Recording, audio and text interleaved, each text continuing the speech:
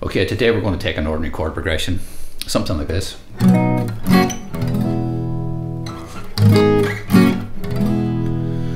And turned into something a little more musical, something like this.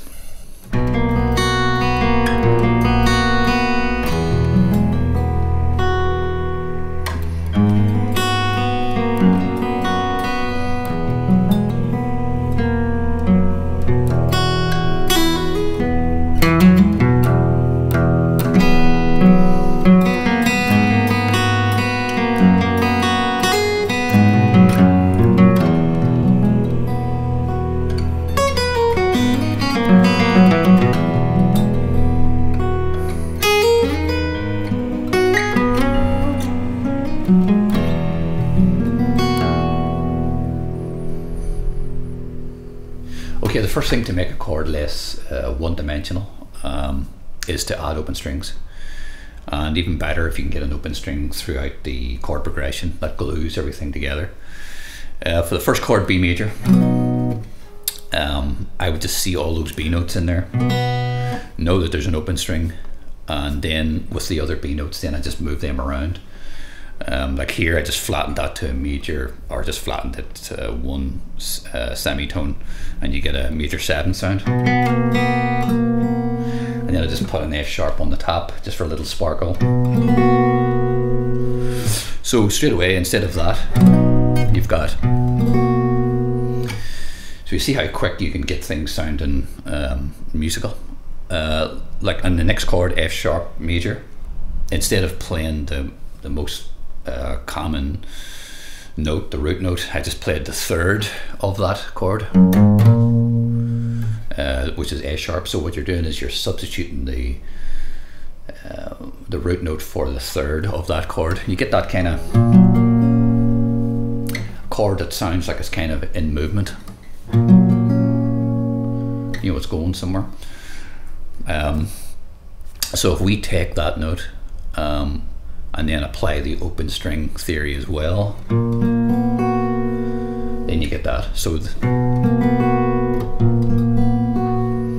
there's your F sharp major chord, and it's now got an open string into it, so it sounds a lot more open.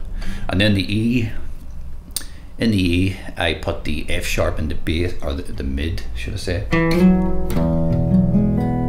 because the F sharp's sitting on top on the first two chords. So straight away I would just think to put that in the bass. And then obviously this note is introduced as well, which is the A sharp again played in the first two chords. So once you do that, it all sort of glues together. Now that chord, that E chord, would have what they would call a Lydian sound. And what that is the fourth of the chord,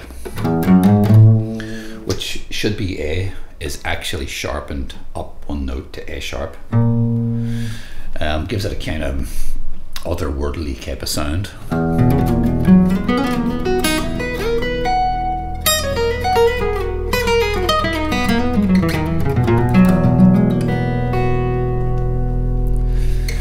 And then for the G sharp chord, G sharp minor, we would just play what has become a theme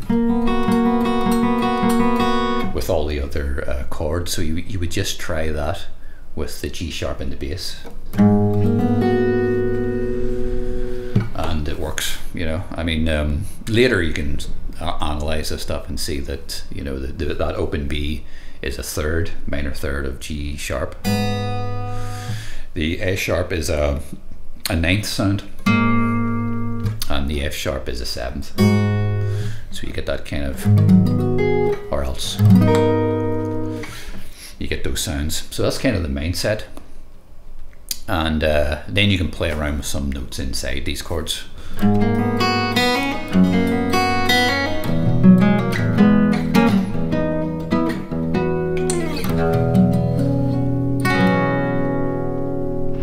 Okay, that's it for now, but thanks for tuning in, and please subscribe if you haven't already, and we'll see you very soon.